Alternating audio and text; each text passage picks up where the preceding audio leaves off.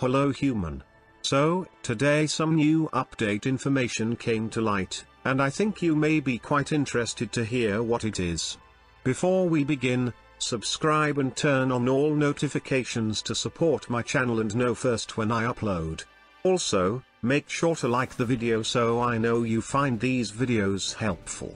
Anyway, let's get straight into it as always. So, the creator of Dragon Ball Rage, Dracious recently confirmed that we will have new Wait, what is the meaning of this interruption? Begone. Consequences it is.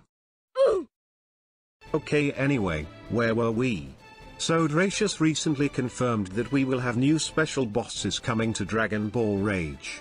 He didn't go into detail on what exactly these so-called raid bosses will do or before, but they seem to work in a different way compared to the Goku boss already in the game. The only detail given is that these bosses will be a part of in-game events that happen all the time.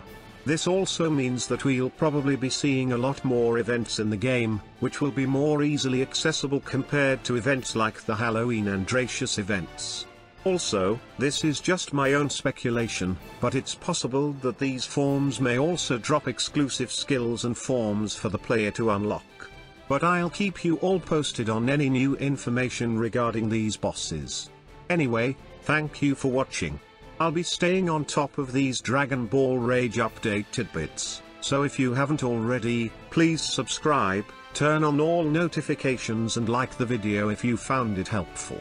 We do update news videos around here on a regular basis, so you should definitely stick around. Alright, that's it for the video.